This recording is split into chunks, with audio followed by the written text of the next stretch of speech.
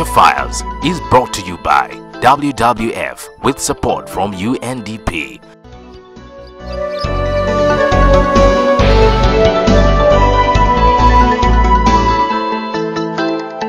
It is no secret that natural forests are getting depleted with each passing day.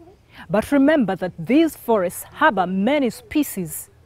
However, when they get cut, so do these species, they all disappear. So scientists and researchers have endeavored to make collections of these. Joyce Adokarach is one such person, an ethnobotanist at the Entebbe National Agricultural Research Organization, NARO.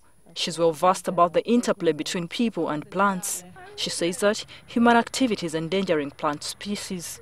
This has forced NARO into moving to protect plant genetic resources, such as these fruit trees at botanical gardens. What we do is we conserve especially species that are neglected, that are getting depleted in the wild. For example, we have this is Garcinia buchanani. It is locally known as insali. I don't know if you've ever heard of insali, you've ever eaten the fruits of insali. It's a very delicious fruit. A few seedlings of this fruit were extracted from Bukaleba forest situated in Mayuge district.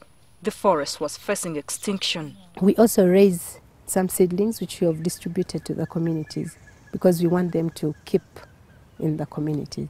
Yeah, we want them to, for even our young generations to get them. We have this whole line. This plant's bark is medicinal. It helps treat diarrhea and also doubles as a dewormer. We usually cut and try to prune it to make it look smart, but it gives them a lot of branches. Yeah, so this is one of the species. We have another species the other side, which is the Palinari chiretifolia. It's better known by its Ebinazi Luganda name. Those who have eaten it say it's delicious. This plant is common in Rakai and West Nile. Yeah. So, and another important thing is that the wood from this plant is very good for charcoal. So it is getting also depleted because of its charcoal production. Oil extracted from Ebinazi can also be used for massage. Fruits around July.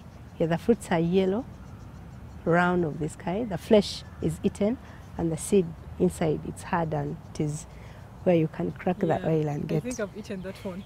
Propagating the seedling has been troublesome, but it will be dispatched to the communities as soon as solutions are discovered. We have Forester over there, the fruit. Oh, there's some, even there are some ripe fruits.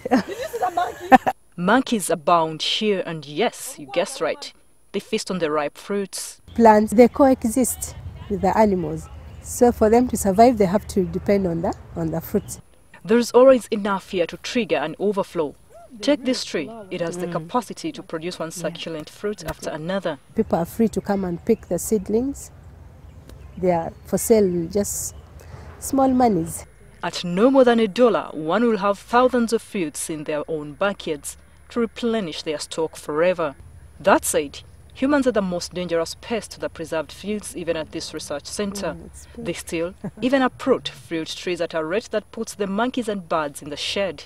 When we are to plant, we plant the seeds, and when they eat, they leave out the seeds. So we pick those seeds are the ones we raise. Even the bitter fruits considered poisonous are preserved. They serve a purpose, an ornamental one at that. For shade, windbreaks, name it.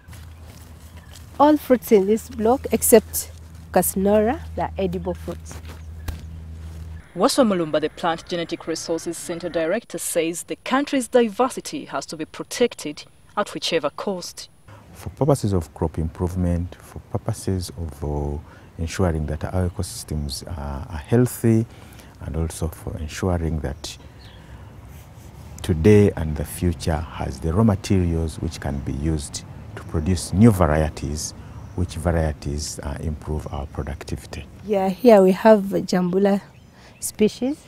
We have this huge one here. This one is called Syzygium cuminei. And then this one, it is Syzygium quinensis. This is indigenous to Uganda. There is a lot more fruit here, including the mouth-watering jackfruit. This has only been possible because of conservation. A major rethink was needed because while once upon a time, one could easily get the fruits out of a forest, mass extinctions abound today. Conservationists, though, aren't turning a blind eye as natural habitats continue to be decimated. They are preserving a genetic pool that will help feed future generations. Florence Alimba, NTV Nature Files.